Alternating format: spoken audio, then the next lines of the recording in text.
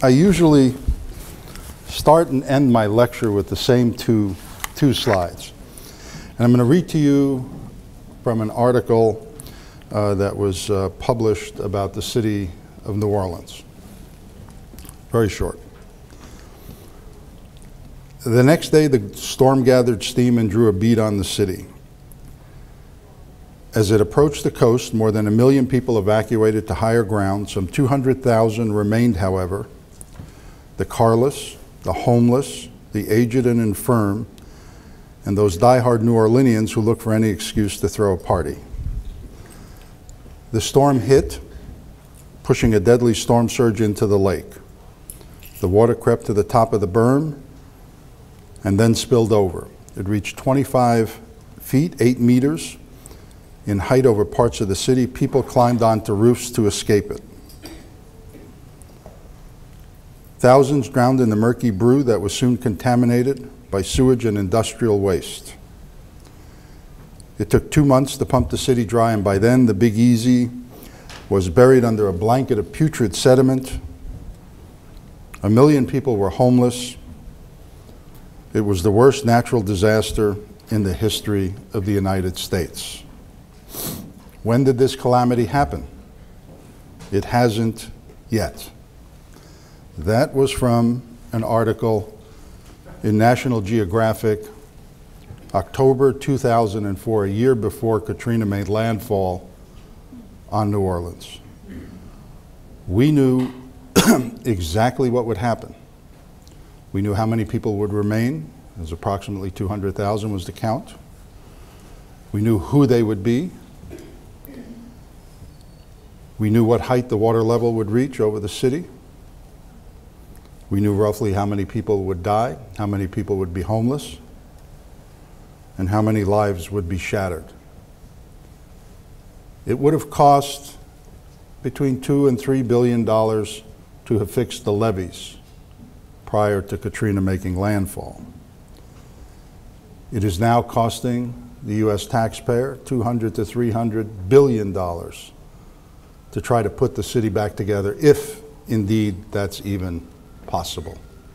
What scientists are talking about now pales in comparison to what happened in New Orleans. We have to assess what the projections are and whether we're willing, as a human society, whether we're willing to take the risk. So let's first talk about energy. In the US, we use about 100 quads of energy right now. We're projected to go up 34% to add about another 34 quads of energy between now and over the next 25 years to about 2030. The world uses about 400 quads of energy. The US is among, per capita, the highest energy consumers in the world. Canada is actually a little bit higher than the US as the #1 consuming per capita country in the world. The world, however, is expected to increase its consumption by 62% between now and 2030. One quad, just one quad, is equal to the delivered energy of 41,000 megawatt power plants. A 1,000 megawatt power plant is the equivalent of one large nuclear facility. A quad is also equal to the delivered energy of 75 500 megawatt coal plants. The United States peaked in oil production in 1970 and in natural gas production in about 1973. And as it increases its consumption, its imports increase dramatically every year. 70% of the remaining oil and gas reserves in the world are located in what's called the strategic ellipse, an area stretching from Saudi Arabia up through Iraq and Iran into the former Soviet Union. Our entire way of life is dependent on this region of the world. Global oil and gas is between 40 and 60 years left at present consumption rates, given our known reserves. What other cheap, inexpensive fossil fuel do we have? We have coal. We are building around the globe about one conventional coal power plant a week. The world is moving to coal, make no mistake. Coal is the dirtiest of all fuels. Clean coal technology is decades away if it's proven feasible. Couple that picture in your mind, if you will, with the climate.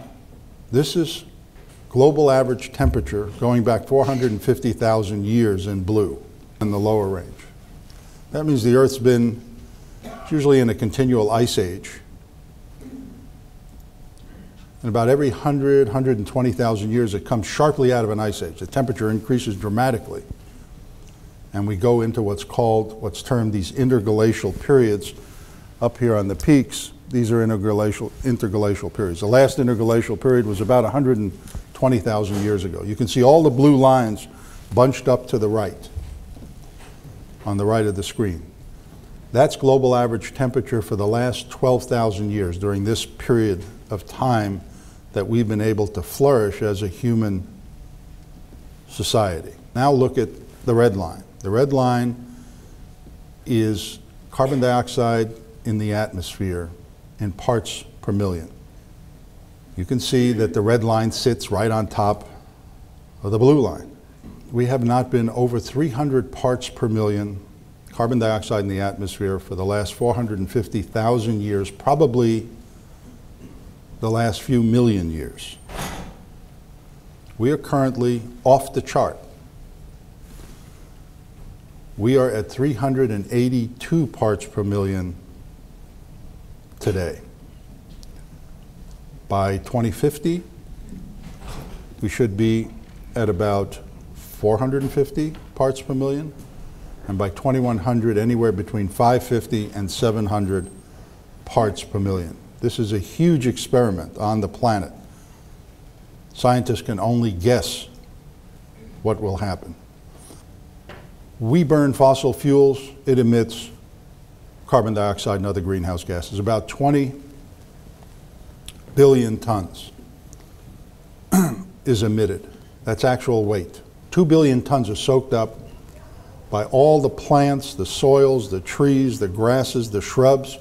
Another 8 billion tons is soaked up by the oceans. The rest goes into the atmosphere, raising the parts per million about 1.7. It used to be. It's now 2 to 2.2 parts per million per year.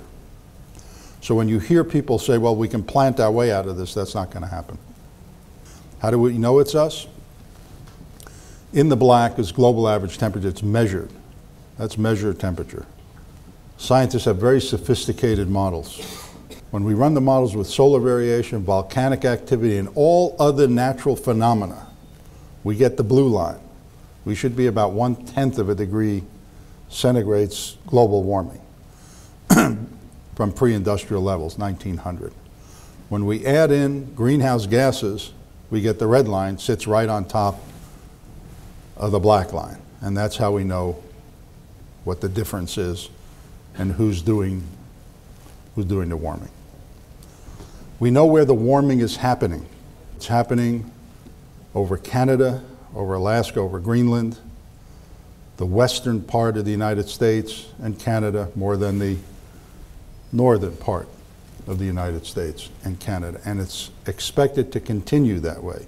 So the west is expected to dry out and become much, much hotter. And the northern latitudes and southern latitudes are expected to increase in temperature much, much greater than the middle of the planet. This is the latest IPCC projections. The IPCC, the Intergovernmental Panel on Climate Change, they project we are right now about 7 or 8/10 of a degree centigrade global warming. That's where we are right now, above pre-industrial levels. We're projected to increase over to the right by about 2050. We should reach, in the middle of the models, about 2 degrees centigrade by about 2090, 3 degrees centigrade, global warming. And the spread is from high economic activity and population growth to low global economic activity and low population growth. 2 degrees centigrade is termed by scientists dangerous, very dangerous climate change. That is the threshold that the European Union has set for itself and the world as a temperature we do not want to go above.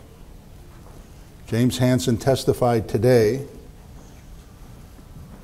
that we must keep global average temperature under 450 parts per million, which corresponds to roughly 2 degrees centigrade.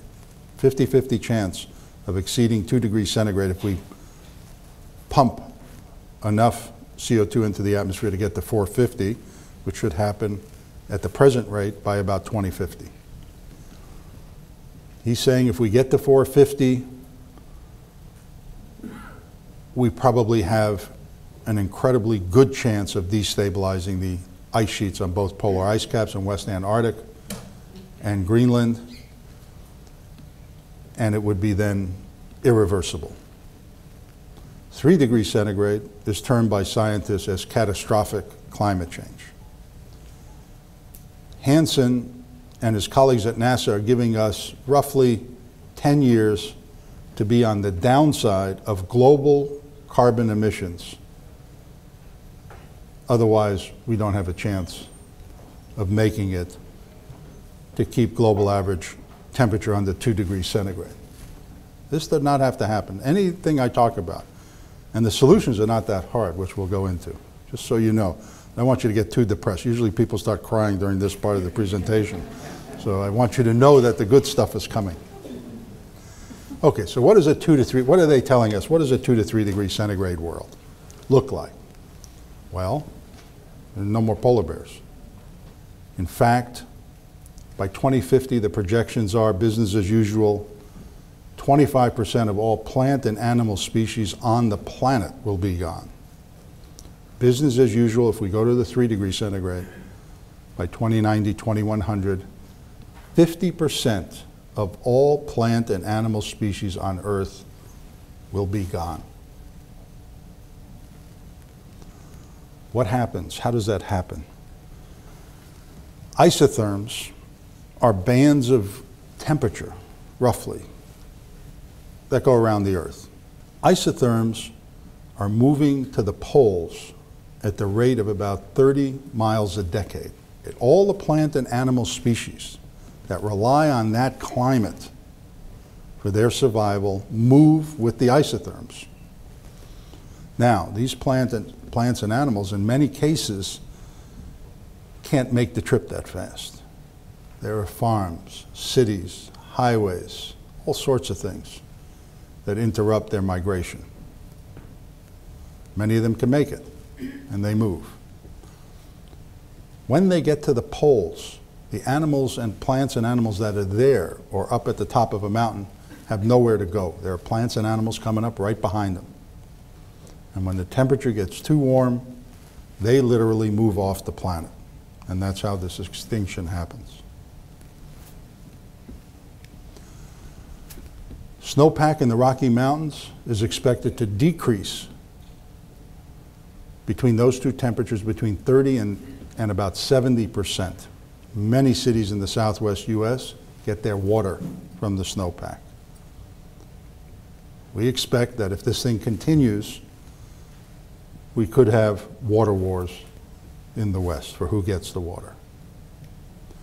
Forest fires are expected to double to quadruple, especially in the western United States and Canada. Scientists have tied weather events, extreme weather events. Warm air holds more moisture and is more volatile. They've tied the temperature increase in global warming now to hurricane intensity and water content. So hurricanes will be stronger and hold a lot more water and do a lot more damage. Coral reefs are expected to be bleached, totally bleached, between those two temperatures. Coral reefs are home to 25% of all marine species. This is how the IPCC works.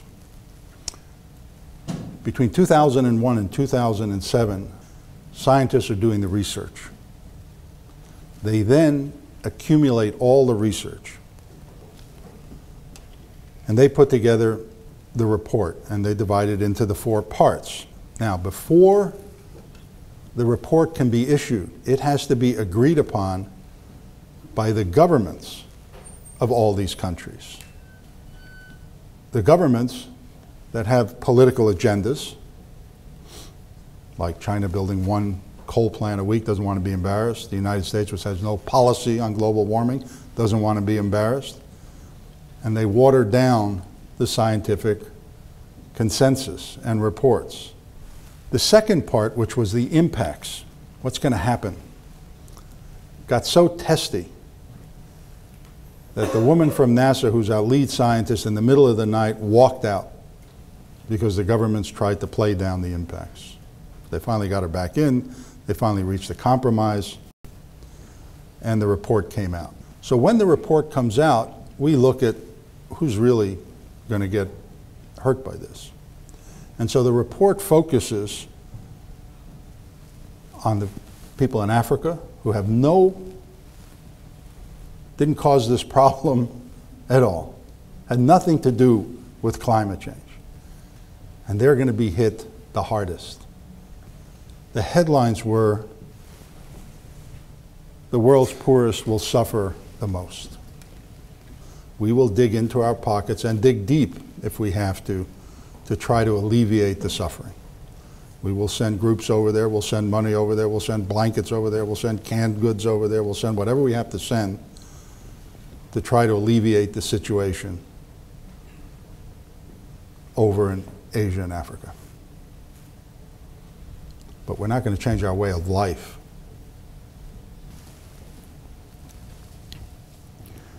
I believe that we will not do anything significant to stop this situation unless we see it on our doorstep.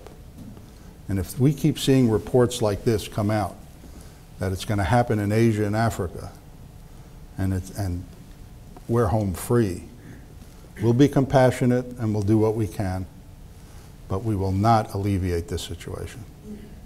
In the last IPCC report in 2001, the projections were that by 2100 we'd have roughly 1 meter of sea level rise, with some melting of the ice caps. In this report, they took out any melting of the polar ice caps. We have the satellite data that the ice caps are melting, and they're keeping it out of the report. So as a compromise, what they did is put in this kind of language in 3 different places in the report. They basically said that we don't know about ice melt because it's a chaotic process and we can't model it, therefore we can't be 100% sure. So they took out any increase in sea level rise besides thermal expansion as the Earth warms and glacial melt, which we know we have a years and years worth of data of glacial recession, and so that's expected to continue. And so the top 23 inches, 2/3 of a meter by 2100. But then in 3 places they put this.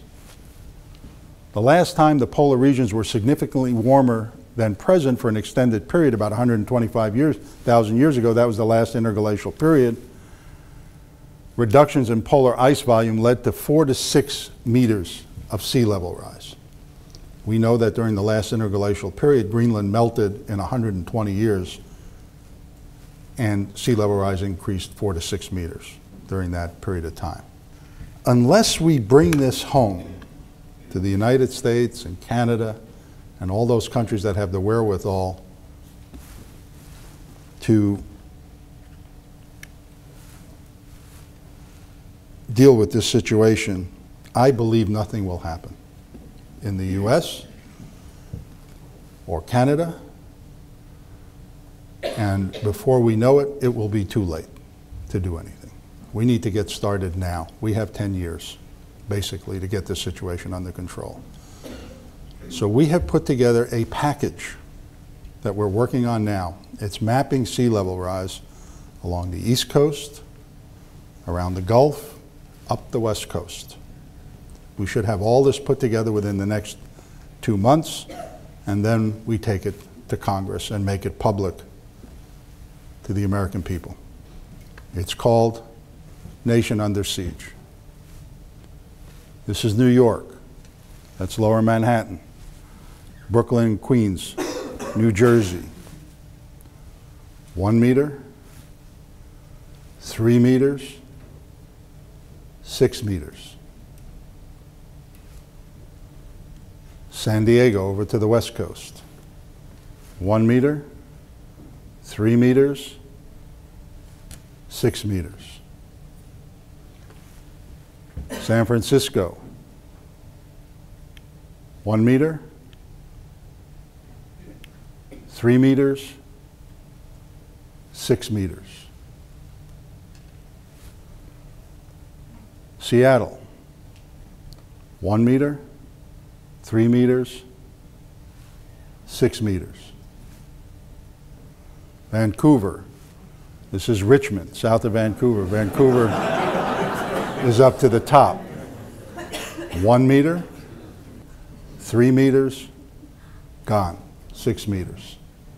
Now, you can say, well, 6 meters, it's out in time, we don't know, you're alarmist. Okay, let's do the same thing with 1 meter. It's actually less than a meter. 3/4 of a meter sea level rise, 1 meter at high tide. Let's go down the East Coast again. Norwalk, Connecticut. That's 1 meter. Long Beach, Long Island, Oceanside, I don't know if you've been there, I used to live down right here. 1 meter. Atlantic City, gone. 1 meter. Hampton, Langley Air Force Base, one of our major bases, 1 meter.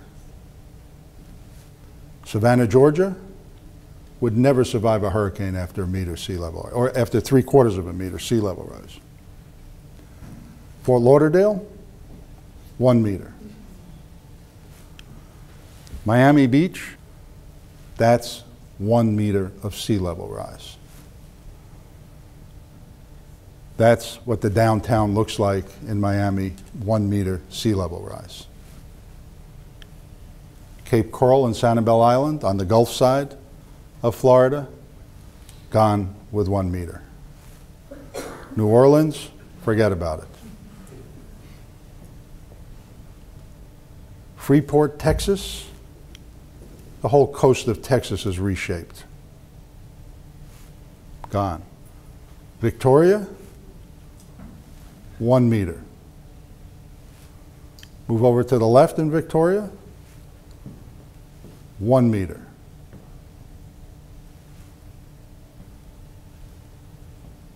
Honolulu,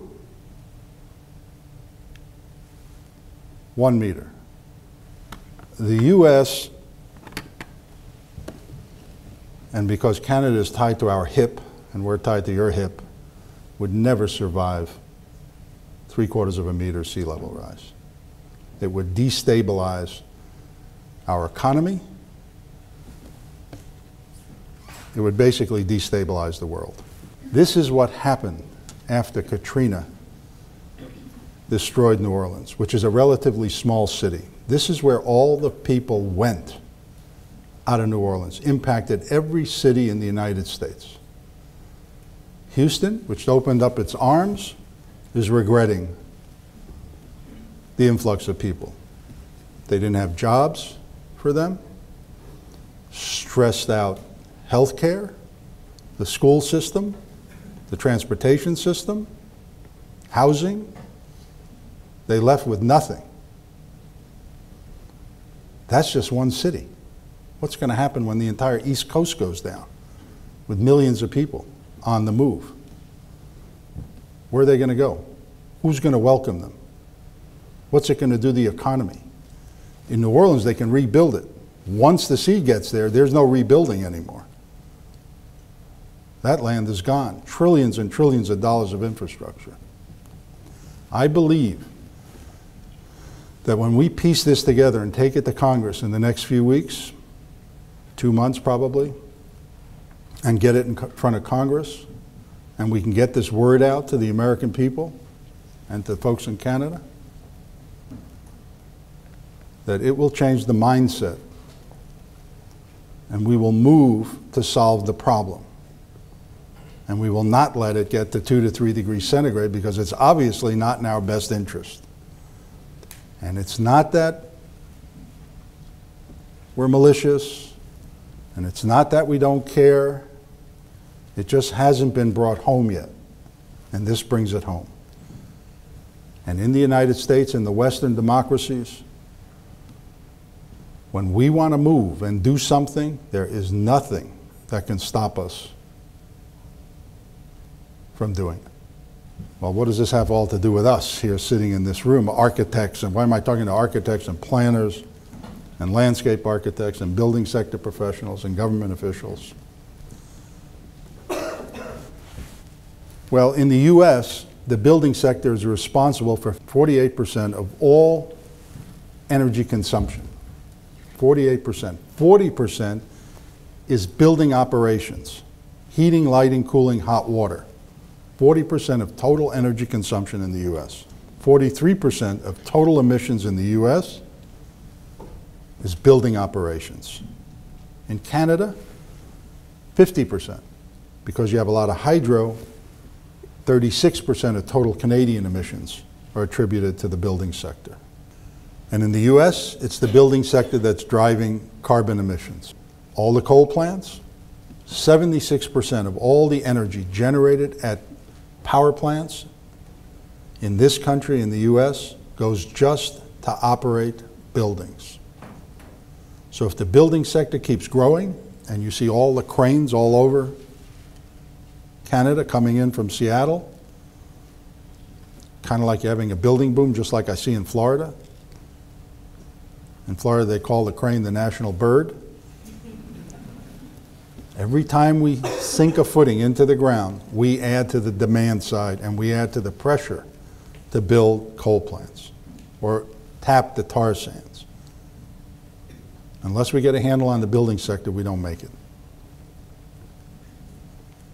By the year 2035, in the US, 75% of the built environment will be either renovated or new.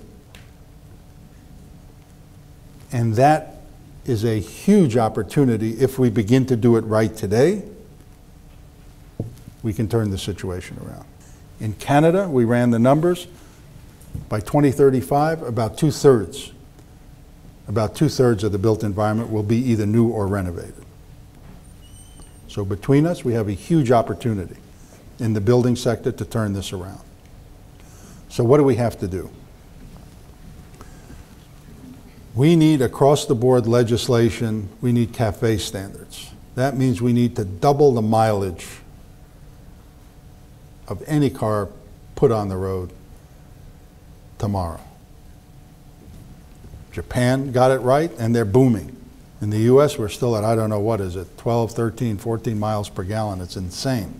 We need legislation in the US for better CAFE standard. We need a global moratorium on building of any new coal plants. The only way we're going to do that is slow down demand in the building sector.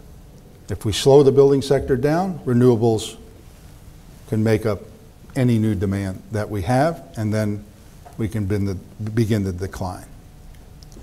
We need a 25 by 25 renewable portfolio standard. 25% renewables, total energy production in the US and Canada by 2025. Wind, solar, biomass, geothermal, not fossil fuels. We need to adopt and implement the 2030 challenge. That's a challenge, a global challenge we issued in January of last year. It's one simple challenge. Doesn't matter where you are. It says that if you're going to build a new building, you must meet an energy, performance, consumption standard of fossil fuels, greenhouse gas emitting fossil fuels, of half the regional average for that building type. So if you're building a school in Vancouver and you know what the schools consume roughly, you take all the schools and divide it by the number, your budget is half. Figure out how to do it. And then we say that you must renovate the same amount of area you build new, down to half. So if you're doing a renovation of a school, cut its consumption by 50%. What that does is, in the US and Canada, we build roughly about the same amount we renovate. And so we're actually doing this already. And so if we renovate down, we make room for the new, we've flattened out the curve. No more demand for electricity, for fossil fuels, for natural gas. In the building sector, we've done our part to level it out.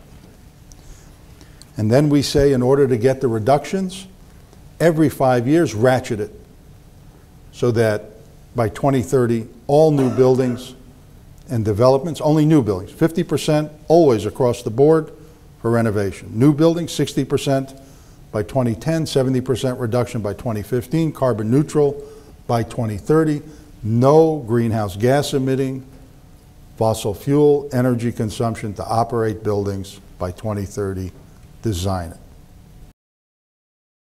U.S. Conference of Mayors adopted the 2030 challenge for all buildings in all U.S. cities. It was unanimous. Does that mean the cities are doing it? No. Does it mean they're on notice to do it and they're trying now to figure out ways to do it? Yes. So how can we meet the 2030 challenge? How difficult is it to do this? This is a daunting task to meet the 50% reduction. There are 3 ways to meet it, and you can't fail. 1, design and innovation. This is what we do as design professionals. Design down as much as you can through design strategies, passive solar heating strategies, passive cooling strategies, daylighting strategies, shading strategies, how you site a building, its orientation, its location. All these have huge implications for energy consumption. And they're design strategies. They're the no-cost, low-cost, cost-savings option. And that's at the site scale. This is low-tech. And you can do low-tech at the community scale, walkable communities like you're trying to do here. Density and infill. We know that density cuts the carbon footprint by about 50% because of public transportation. People live in smaller units in cities. Property values are way up. Transit-oriented developments, so we're not driving in all over the place. All sorts of planning strategies, and planners are on the front line because they're the first ones that make the decisions, that lay out the communities, and that set the design guidelines. And so the 50% needs to be set by the planners, so when an architect comes in, that's it. We set all sorts of visual standards, height standards, everything else, 50% standard. End of story. You don't make it, you don't build. Second, we say if you can't make it that way, let's say you can get 30% of the way there. Add technology. All sorts of things coming out. Solar hot water heating, photovoltaics, LED lighting systems, compact fluorescents, photo cells, turn lights off when they're not needed, EMS systems. And at the community scale, if you're doing a community, generate the power.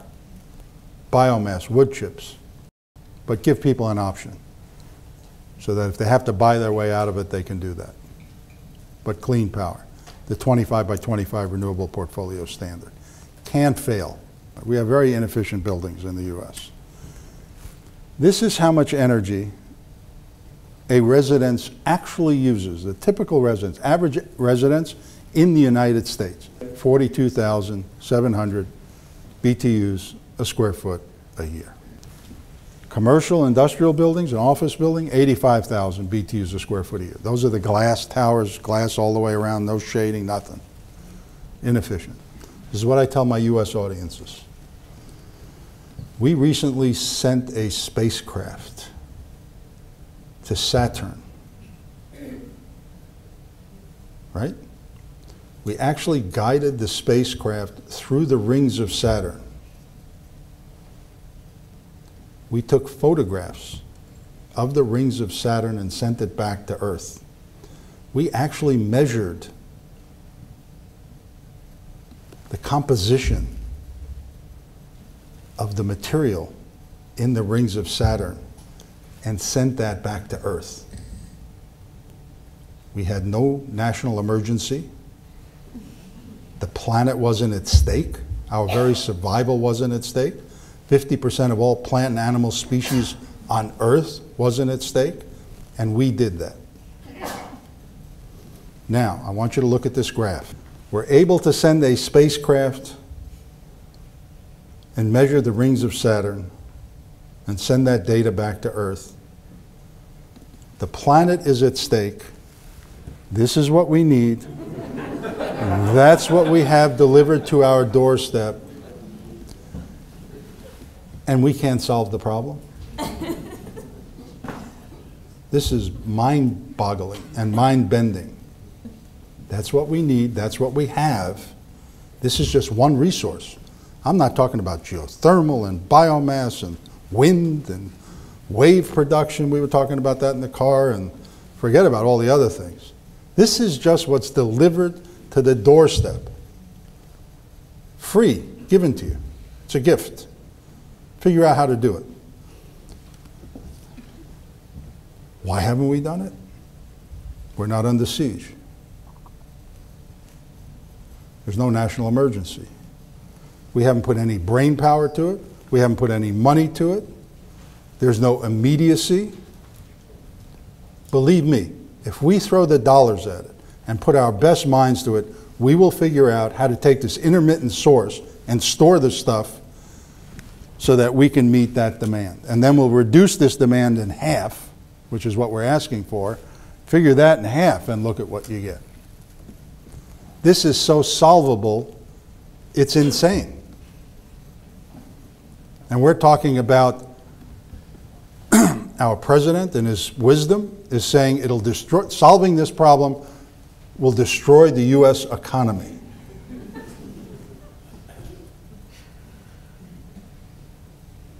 And not only that, these are the other resources we have just in the United States. Forget about Canada, which probably has more than the US. This is wind, biomass, geothermal, and solar for concentrating solar if we want to make it at a central plant. There's no way we can't solve the problem. We just have to put our minds to it. It just has to be an emergency. And we know we can do it because we had an emergency. And if you looked at the graph way on at the beginning, and I should have pointed this out, of energy consumption in the US, it went like this, and then in the late 70s and 80s, it actually went down when we had the first energy crisis, because it was brought to the doorstep of the US. We didn't have heating oil, the price of gas, there were lines. We were on the downside. All of a sudden, in the Middle East, they got smart and figured, uh-oh, they're going to cut us out. There's a sharp decline in consumption. In the US, we dropped the price of oil to $10 a barrel, and we're on a binge again, and off we go. So you can't tell me it's not doable. And during that period, the Department of Energy, for example, commissioned 20 buildings. No extra additional money. They had to do it within budget. They gave you money to monitor the building and to do some computer modeling. That's all. Small grant. They wanted to see how much energy you can squeeze out of a building through design. This is the Mount Airy Library. We did this. We reduced consumption of the Mount Airy Library through daylighting strategies and passive heating and cooling strategies and natural ventilation strategies by 80%, just through design. We've done it in housing in New Mexico. We've done it in schools, all under 50%. We've done it in an all-glass conservatory. Get about a 90% reduction in consumption by manipulating the properties of the glass on each side of the building. to recreate different environments. So we know it can be done. So what do we need to do? We need the government to step up to the plate. We don't need much. The cities want to move. All over the world, the cities want to move. But we need a little bit of help. And in the US, what we're calling for, and we have Tom Udall who will be introducing a bill, but what we're calling for is an extension of the Energy Policy Act for 5 years and a doubling of the tax credits to take the burden off of the cities and to infuse economic activity and money into the cities to meet the targets so that developers don't complain, so they have some dollars to meet the targets initially till they get up to speed. 5 years. And we're asking for all that, and we're asking for a national code standard, 50%. Give the states 2 years to get up to speed. And if they can't, they have to go through a public process, and within 2 years tell us why they can't meet the 50% standard, and then go from 50% to carbon neutral. This is a total US standard. We need to partner with industry for a building product rating system, A to F. A, within a category, paints, carpet, wood, whatever. Low carbon emissions in the manufacture of the product. F, high carbon emissions, and everywhere in between. Architects and building sector professionals and planners, we specify $1 trillion worth of goods and services a year. We're the largest consuming bloc in the world. If we start specifying A products instead of F products, every manufacturer will get into the A group. They're not going to go out of business. We want the federal government to lead in the US. All federal buildings, new buildings or major renovations meet a 60% reduction standard, 10% ahead of everyone else, so they lead the way. And then if you take $1 of federal funds in the US, you meet the 50% target, otherwise you don't get the money. You want the money? 50% reduction. We have a national emergency on our hands. We've got to get a grip on this. You want money? You meet the targets. And we need local incentives, and the local governments are giving the incentives. So the federal incentives on top of the local incentives will work, and we need a performance-based code rather than a prescriptive code. You show that you comply with the 50% target through computer simulations, through approved modeling. And it's happening in California. And we need design tools. Architects and building professionals and planners are like kids. What happens on Christmas morning? Kids get up. There's all sorts of presents under the tree. There's a box under the tree. Kid runs, his name is on it, he grabs the box, he rips it open, it's a computer game. Ninja something, or some kind of auto racing game or whatever. War games, something, football. Rips open the paper, rips open the box. The box is usually about that big. There's a big manual in there, it's about that thick. Takes the manual out, he throws it over there, gets his hand back in, he's got the disc. Runs over to the computer, sticks the disc in, and within an hour he's chopping off heads and he's driving up mountains and shooting people and doing whatever he's doing. Now, the movement of the wrist, doing that, you know how much computing power is behind just the one movement? Huge behind the scenes. All he wants to know is how to move the wrist, and I'm pushing the buttons, and I'm there. When architects design buildings, they're children.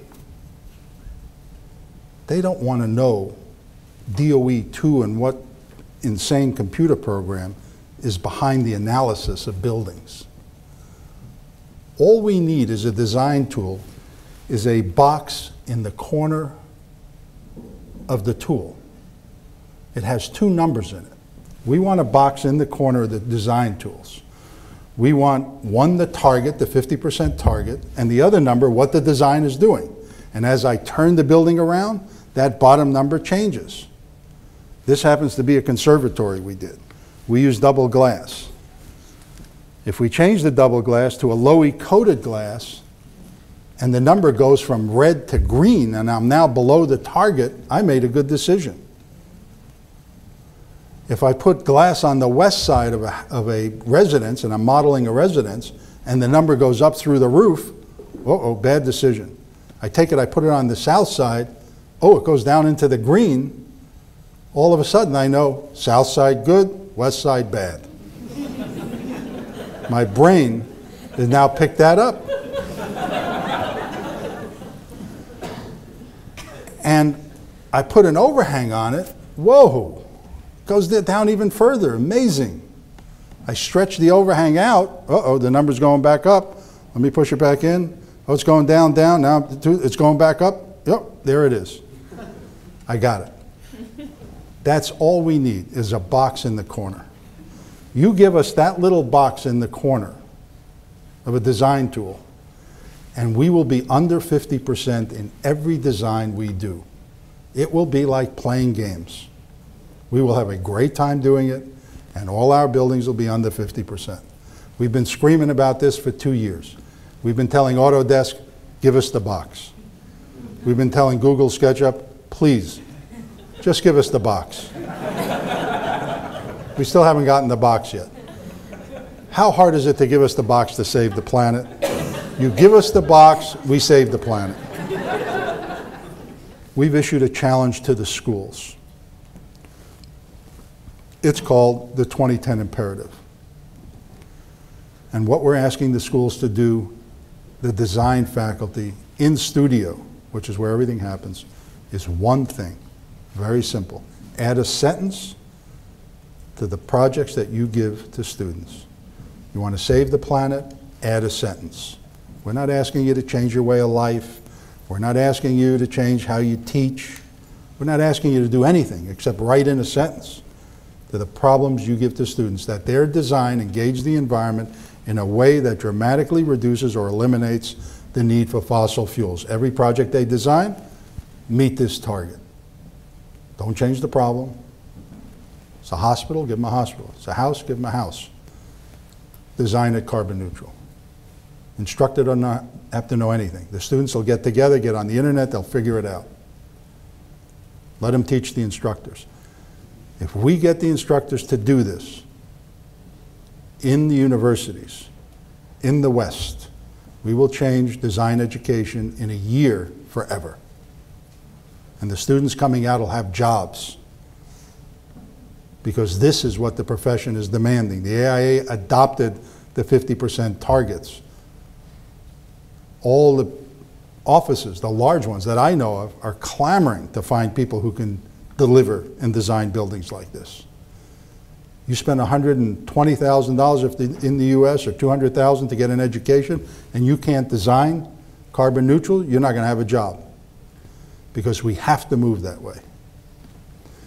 And then we're saying that the total program by 2010 ought to be ecologically literate. That means every course, if you draw a circle on a piece of paper, you need to know what it means, what materials are going in there, where it's coming from, who's producing it, how many plant and animal species on Earth you're removing, what the water content is,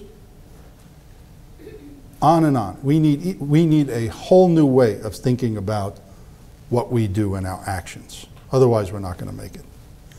And then we need the design campuses, the schools within the campuses, to lead and get their buildings carbon neutral, so that the kids designing and going to school in these buildings are in a carbon neutral building by 2010. And we're beginning to get schools now accepting the challenge. And we're going to get a certification system in place within a year to certify that schools are doing this. And let's see the schools that aren't doing it, that aren't certified, compete for the really good students. So I leave you with this, with two things. This is in the US, this is where we're projected to go, and we will fuel global warming. This is what the government is telling us business as usual is in the US. If we adopt the 2030 targets, and we are, if we implement them, and we have a national emergency, we will implement them, and we would get into the target range to keep global warming under 2 to 3 degrees centigrade, and we will do our part. Will China do its part? Will India do its part? You bet they'll do their part. If they see the U.S. moving its building sector, you think they want to choke their people to death with coal plants? And they see that it can be done in the U.S.? The great thing about China is whatever the U.S. does, it copies immediately and goes one better. Anything we do, they're over here, they copy it, boom. And they do it one better. This is the slide I always end on. This is my granddaughter. She lives in California, in Southern California. I am 66 years old. I have had an incredible life. It has been provided to me by this planet. I live in one of the greatest democracies on earth. I have been able to do everything I have wanted to do in life. I have traveled broadly. I have lived in other countries. I have produced buildings, some good, some not so good. I've had kids. I have 3 dogs. I have done all these things. I have enjoyed travel to Machu Picchu, to some of the greatest places on the planet, seen sights that'll make you cry.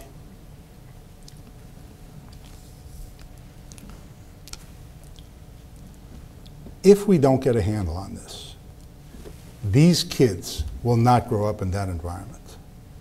We owe it to them, those of us who are older, to leave them the planet the way we have enjoyed it. And those of you who are young, you need to demand of this generation and those in power that they leave you that opportunity. Thank you.